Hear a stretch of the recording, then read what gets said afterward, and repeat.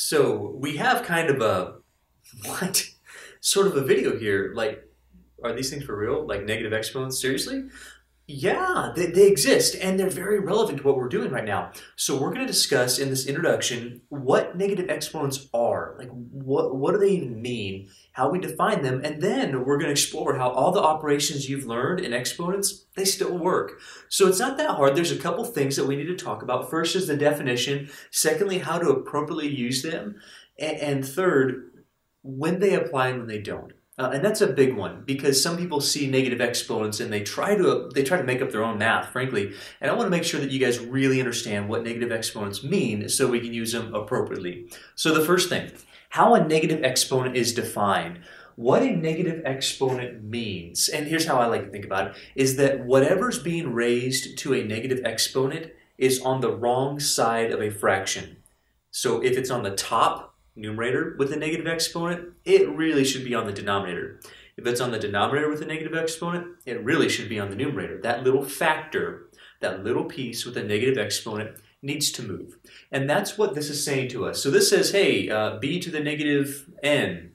How we define that, because b to the negative n right now can be viewed as being on the numerator of a fraction. We're saying that that's not right. So let's move this. Let's create a fraction where we have that b, that little factor that's being raised to the negative n, on the opposite side of that. So instead of b to the negative n, we can write this as 1 over b to the positive n. Here's the big thing I need you to know. Whenever you move a factor that has an exponent associated to it, and everything has an exponent. So whenever you move a factor from a numerator to a denominator, or a denominator to a numerator, you change the sign of that exponent. That is the only thing I really need you to know, is that the sign of the number doesn't change. B is still B, that's fine. But when we moved it from a numerator to a denominator, the sign of the exponent changed. It was opposite. So negatives become positives, positives become negatives. That's what I need you to understand, is that when you move a factor, notice what I'm saying here, not terms. We can't move terms. Those are pieces added or subtracted. We can move factors. If we move factors from numerators to denominators, or from denominators to numerators, the sign of the exponent changes. That's it. That's the rule of negative exponents. So if you keep that in mind, it can be just fine. Now we're going to practice a whole bunch of them, but we're not going to spend a whole lot of time doing it. We'll talk about some of the rules where negative exponents apply, and we'll do a lot of operations in about 2 videos from now. So let's try to clear all the negative exponents, and we'll determine when you can use them, or what factors get them and what factors don't. So how about 9 to the negative 2? Notice how that negative 2 is right on top of that 9. It's being applied to that 9. Now, we don't like negative exponents. They're very hard to deal with. Now, sometimes we have them, and they're useful in their own right, but we're much more comfortable using positive exponents. So generally, one of the first things we do when we see negative exponents is change them. How? Well, the same definition. We're noticing that 9 to the negative 2, that's not on the bottom of a fraction right now. If anything, it's on the numerator of a fraction. You can always write an expression as a fraction by writing it over 1. So we can do that. So how could we change it? On the same fashion, we go, well, hey, b to the negative n, we can write that factor on the opposite side of a fraction, so from top to bottom, and in doing that, we change the sign of our exponent. So instead of 9 to the negative 2, we could write this as 1 over 9 to the positive 2. Now notice what that does. Like immediately we go, well, 9 to the negative 2 is hard to think about, but if I write this as 1 over 9 to the second power, I wrote 9, that factor being raised to the negative exponent, on the denominator of a fraction where it was not originally, and it changed the sign of the exponent only. Please understand, this is still an exponent rule, and exponent rules only apply to exponents. So if we're going to start moving around factors because of exponent rules, only the sign of the exponent can change, not the sign of the base, not the sign of the number here of that factor. That has nothing to do with it. This is only applying to exponent rule. This is only applying to exponents because it's an exponent rule. Now, once we do that, that's a lot easier for us to understand. 9 to the second power is 81. So 9 to the negative second means 1 over 9 squared, but 9 squared is 81. So this expression really is 1 over 81. That's the way we can better understand what this negative exponent represents.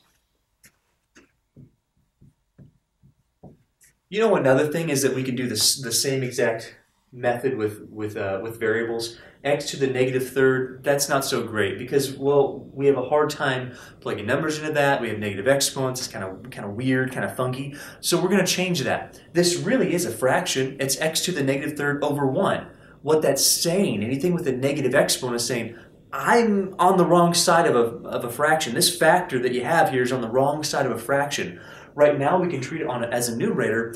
We could move it to the denominator of a fraction and then change the sign of our exponent. Anytime you move a factor, stuff that's multiplied, stuff that's divided, anytime you move a factor from where it is in a fraction, top to bottom or bottom to top, we change the sign.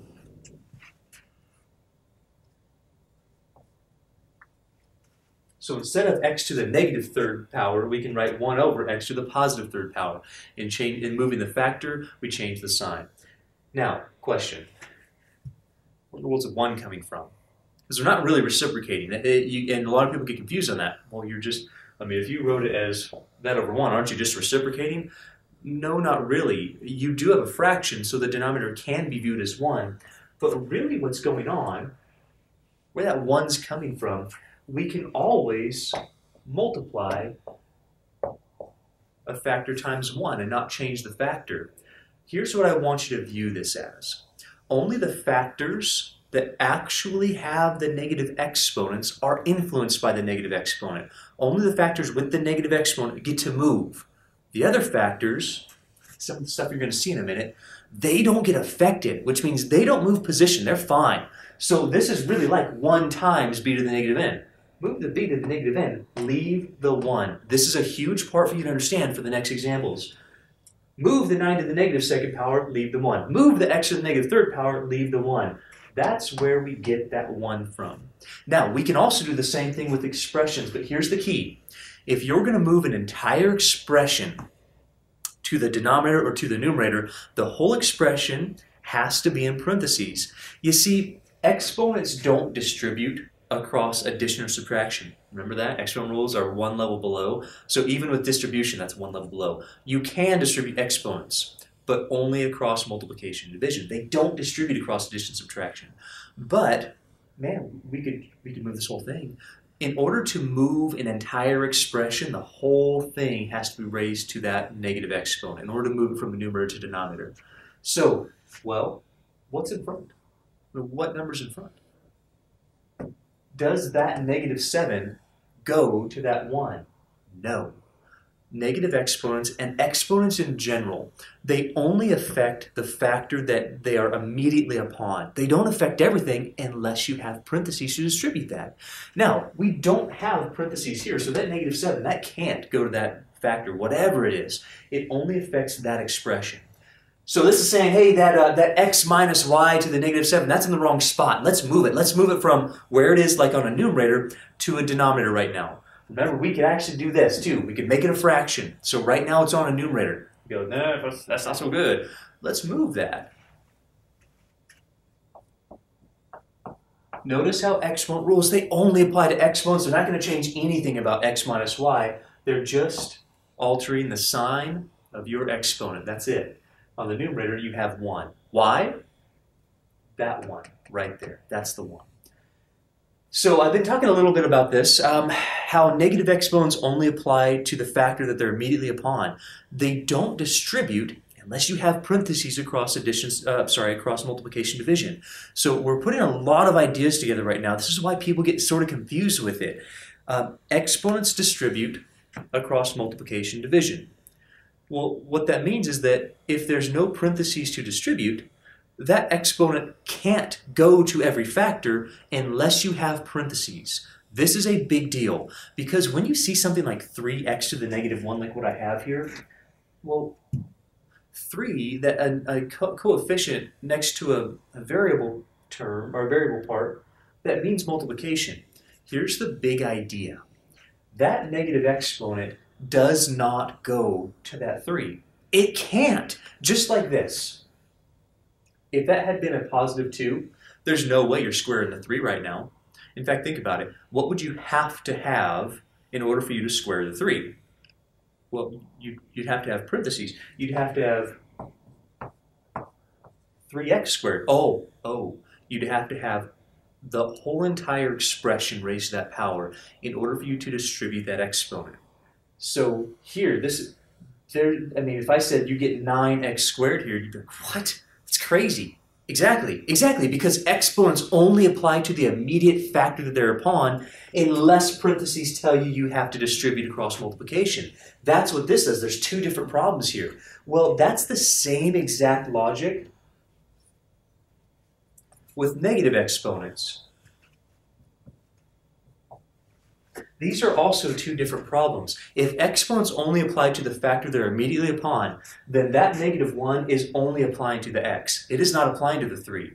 This -1 would be to both the 3 and the x. There's a difference there. I hope you see that difference, because this one says, yes, you can distribute exponents across multiplication, which we have here, and we've been practicing that in some of our exponent rules, but this one you don't. There's no distribution. There's no parentheses. Therefore, there can't be any distribution for us. That means that that negative exponent only applies to that factor. So let's extrapolate what we've learned so far.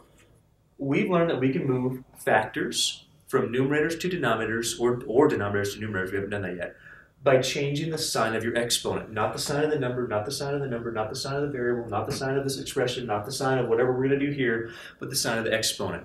We also know that exponents only apply to immediate factors, so numbers out front go on the numerators. So this says, you know what, this guy right here, that's not in the right spot. That's got a negative exponent. That needs to move to the denominator of a fraction. And thereby moving it to the denominator, we change the sign of our exponent. However, this expression, that factor, that doesn't have a negative exponent. That's appropriate. That's in the great spot. So that's going to remain on our numerator. If you can get that idea down, you have it. You win at life. Okay, you got it. So the exponent only applies to immediate factor. If we have parentheses, yes, then we start applying that. But if you don't have parentheses to distribute, that exponent cannot go to other factors. That means that those factors may or may not have negative exponents. This 3, man, what is that exponent actually? Well, if you really thought about it, it's got an exponent of 1. Remember how we can give every factor an exponent? Every factor gets an exponent. That means that that exponent can't count for both of them. It's impossible. So this 3 has a positive 1. Leave it where it is. That's fine. That's exactly where it's supposed to be. This 3 has an exponent of 1. This variable, this x, has an exponent of -1. It's saying that particular factor, that one, that's not so hot. Let's move that one. And that's exactly what these exponents do. Exponents only apply to immediate factors. If we have distribution, then yes, we do get to distribute them. And then after that, we move the factors that have negative exponents. That is it. Let's try the next one. If we look at 5xy to the negative first, well, one good idea is to show the multiplication, because when you show multiplication, you show your factors. We have 1, 2, 3 factors. Notice we're not talking terms now. That's polynomials, but there's no polynomials on the board besides that one, and that's one expression we couldn't do anything with. But here, well, we have 3 factors. Every one of those factors has an exponent, whether it's shown or not. If it doesn't have an exponent, you can give it 1. Now, what factors have negative exponents? Because the answer to that question is the answer to what am I supposed to move? Do I move the 5? Right now, this can all be viewed as a numerator. Do I move the 5? Well, of course not. It's got a positive exponent. That -1 doesn't apply to that. Do I move the x? Well, no, that also says I'm in the right spot. I got a positive 1, I'm good to go. That -1 does not apply to the x. How about the y? Yes. That's the factor that has that negative exponent. So we're going to leave the 5 and the x, and we're going to move y to the -1 to a denominator, because that exponent signals us saying, hey, this particular factor, that's in the wrong spot on a fraction. That should be not on the top, not on the numerator, but on the denominator. I'm hoping this is making sense to you. We got a couple more to practice, but this is the whole meat of the idea. Negative exponents, for like a 30-second recap. Negative exponents mean I'm on the wrong side of a fraction. Move me. Now, it's factor specific. So whatever factors have negative exponents is what you move. Notice how with polynomials, this kind of, we can't really deal with it. In fact, when we talked about polynomials and defined them, we can't even have negative exponents because there's nothing to do on a polynomial level. It's one term specific. These monomials is how we're distinguishing our negative exponents. So what we do with them is we put them on the opposite side of a fraction from where they're at. It only affects individual factors, doesn't affect the whole thing.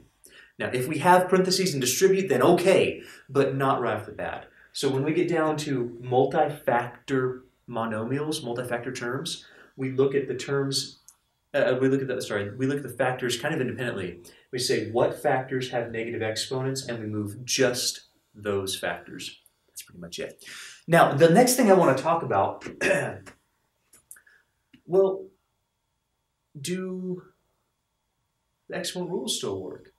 And thankfully, the answer is yeah. So when we have, well, 4 to the negative 1 times 4 to the negative 3, could we start moving things around? Yes, we could. And in fact, you're going to find this out. As we go through it, you might be thinking, man, I see a completely different way to do this problem. That's true. And you know what? It's okay. As long as you're not breaking any of the rules that I'm giving you, man, there's lots of ways to do this stuff. I'm just showing you some of the most efficient ways and some other ways for you to think about, really. So 4 to the negative 1 times 4 to the negative 3, what do we see? Oh man, we're going back to exponent rules. We see the level of multiplication. What we do with exponents, regardless of what they are, is one level below what we see. So if we see multiplication, we should be adding our exponents. Let's see, negative 1 plus negative 3. Not negative 1 minus 3. Negative 1 plus negative 3. Well, that's negative 4. Now, does it 4 to the negative 4th actually look good? Heck no. It's saying that factor is on the wrong side of a fraction. Let's move it. Let's move it to a denominator.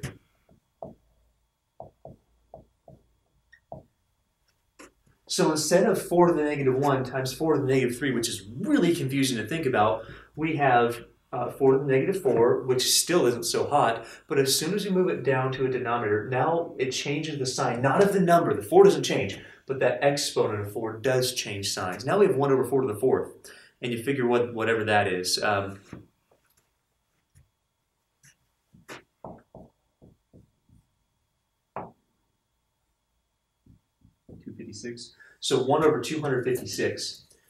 Now, does that make sense as far as moving each of these? It does. You see, if you have 4 to the negative 1, you could think about that as 1/4. If you have 4 to the negative 3rd, 1 over 4 to the positive 3rd power, that's 1/4 times 1 over 64. That's 1 over 256. Exactly like that is. So the exponent rules we've learned, they still work. Sometimes it's nice to move negative exponents first. Sometimes it's not. And so it really depends on the problem, which is why there's multiple ways to do some of these. But anyway, I want to make sure that you understand the rules still work. Let's look at the next one. So x to the negative 7th power times x to the 2nd power.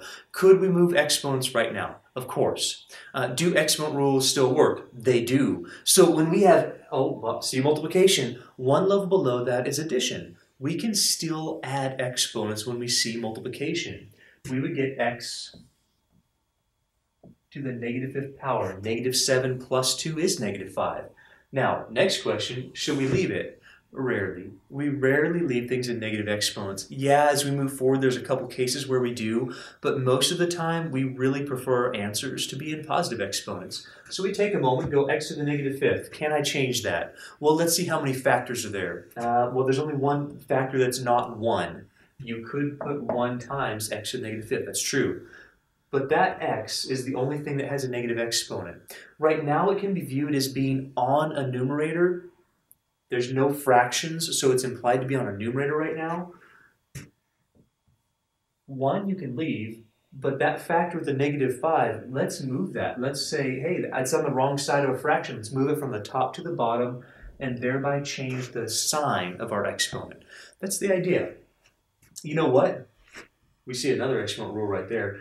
So when we have exponents raised to exponents, now we're on a different level. So we see exponents. One level below exponents is, well, it's multiplication. So we can still multiply these exponents even if they're negative and get things like x to the negative 6th power. Not a problem. What I'm trying to show you in the video is, besides the fact that these things exist and look really weird, frankly, there's really only two things we need to understand besides that. Number one, those negative exponents only apply to the factors that they're immediately upon, that x, that y.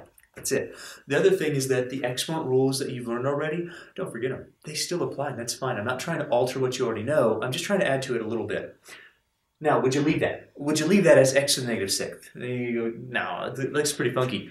You don't really have to write the one like I've been doing. I just wanted to explain where that comes from. So when you write a fraction, well, if I'm going to move that factor, what's left on the top? Nothing? Well, there's always a 1. So you can still write that 1. X to the negative 6, that factor doesn't look so good. I don't like that it's negative, so we can move that individual factor. By moving it from a numerator to denominator, we change the sign of that exponent. Last one, we've been talking a whole long time about this. Like, well, why doesn't that negative go to the 3? Well, it can't. It can't because there's no way to distribute across multiplication unless you have parentheses. So in this case, negative exponents only apply to the immediate factors thereupon. Well, that's what these parentheses are telling you. They're saying, hey, can we distribute exponents? Yes. What can we distribute exponents across? We can always distribute one level below what we have. So we distribute multiplication across addition and subtraction. We distribute exponents across multiplication and division. That's fine. Even negative exponents do that. While we can't distribute across addition and subtraction, we can and must distribute across multiplication. This is how we let exponents apply to more than one factor. It's only through distribution. Exponents can't apply to more than one factor if there's no parentheses. It says, what's that exponent on? Just the x. How about that one? Just the 3. How about that one? Just the y. Just the x. Just the 5. How about that one? Oh, I need it on both of them. So that's when we start applying the negative exponents to more than one factor. It is only if we have parentheses. I hope that's very clear to you. That negative 1, only to the x. That negative 4, because we can distribute across multiplication. Because we know how to do that through multiplication of exponents. This is how exponents apply to more than one factor, is through that distribution.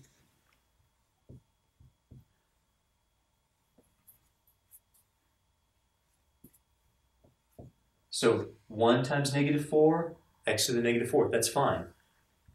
I'm going to show multiplication because I really like to see the different factors that we have to make sure that I'm not accidentally letting one factor become negative when it shouldn't be, or moving one factor when another factor is negative. I want to make sure that I'm really seeing the products. So we see distribution of exponents, no problem. It's going to go to every single factor inside that parentheses. That's cool. That's awesome. So now we have x to the negative 4th power and we have y to the negative 4th power. Every single factor that's negative, every single factor that has a negative exponent should move. It should go to the different side of the fraction that it's on. So x to the negative, whoa, that means both the x and the y have to move. What's left? Well, the same thing that's left on a lot of these problems. If you move every factor from where it is, then what's left is 1. So we have 1 on the numerator, both x to the negative 4th power, becoming x to the 4th, and y to the negative 4th power, becoming y to the 4th, those both move to the denominator. So every single factor, they kind of work independently of one another through multiplication. We look at every factor, we determine the value of its exponent. If it's positive, it stays where it's at. If it's negative, you move it. And we do that on a case-by-case basis for every single factor. That's really it. Move things around till you get positive exponents and you're fine. That's our final answer. That's as good as we can get. Now, what if you saw it different? What if you said, well, wait a minute, you just move that whole thing? Why don't we just move the whole thing? You totally can. So if you saw this and said, well, before you told me I could do this, why aren't you?